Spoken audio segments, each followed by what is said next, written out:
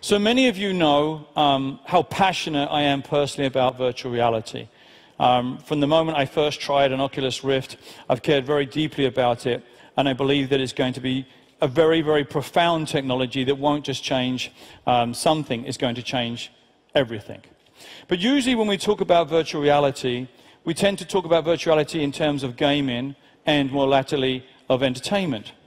And yet, we are seeing virtual reality being used in new areas and new ways. Something we call VRAS, or VR as a service. We're seeing virtual reality starting to be used for safety training. We're seeing virtual reality be used in CAD, in design and manufacturing. Recently, the world's first surgery took place in London in VR. And also, more recently, the world's first legal case was resolved with a jury using VR. This VRAS, we believe, will power the success of VR into the future. But the other key area of VR, which is making a very real difference, is in medicine. And we are very pleased to be working with a very esteemed gentleman using VR to treat PTSD. So with that, I would like to bring on stage my third guest, Dr. Skip Rizzo, to talk about his work. Please give a warm welcome to Skip. Hey, thank you. Good to see you. Well, I think we can all agree that virtual reality has arrived. We're sort of in a renaissance. We've seen advances in all the enabling technologies, computing power, graphics, user interfaces, display technology, and this gives us power to do things that, as we've already seen, are quite compelling, but I think we can go beyond that and even think about maybe we can heal people using virtual reality.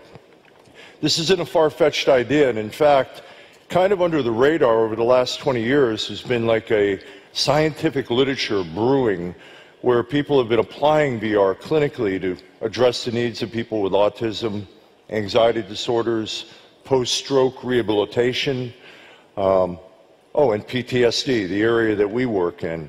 The way we address PTSD using virtual reality is to deliver what's already an evidence-based approach called exposure therapy, where we help patients to confront and process very difficult emotional memories.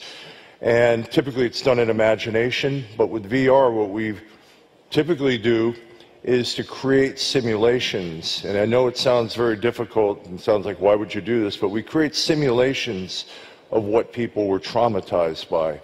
And our work right now is focused on treating service members and veterans who have gone through the hell of war and come back with invisible wounds of war, things that people don't see on the surface but are brewing on the inside. And we help them to go back and confront and process difficult emotional memories within VR simulations of Iraq and Afghanistan.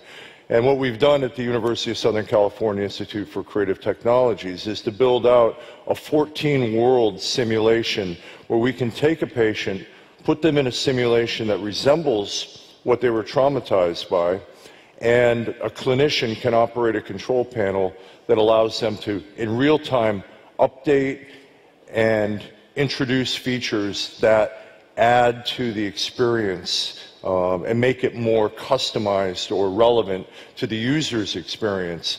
We don't throw people in the deep end of the pool. It starts off very gradually. But in the end, the scientific literature has shown over the last 10 years of doing research with this that we can make a difference for folks, that we can actually significantly reduce PTSD symptoms and help people move forward in their life. And we're doing this now with civilian PTSD, and I don't know if we want to talk about that, but I think this is the step forward where we can start to think about using this technology in a pro-social purpose to really make a difference for people that, you know, that deserve our best efforts using the best technology. And the Radeon Pro technology has enabled us the capability to create simulations that are credible and relevant for these folks and to update them in real time based on the user's ongoing experience. So I want to thank AMD for their support so far on this. It's been incredible. You guys are the first ones, the first big company to actually pay attention to this stuff. So I'm very thankful for that. Well, Skip, you're welcome. Now, Skip, we are at SIGGRAPH 2016. The audience is interested in graphics. Can you explain a little bit the difference that the granularity of the experience and the graphics can make in the treatment? Well, you know, we have to be able to put somebody who's been in war in a simulation that is credible, that, you know, it can't look like Call of Duty and it can't look like Battlefield 4, that looks a little just, it's almost hyper real, and there's not enough room for the patient's imagination. So we have to tread a thin line between how graphically compelling but how functionally relevant it is. So we have to be able to, in real time, have a clinician be able to ignite an IED 5 feet away, or to have a helicopter buzz by.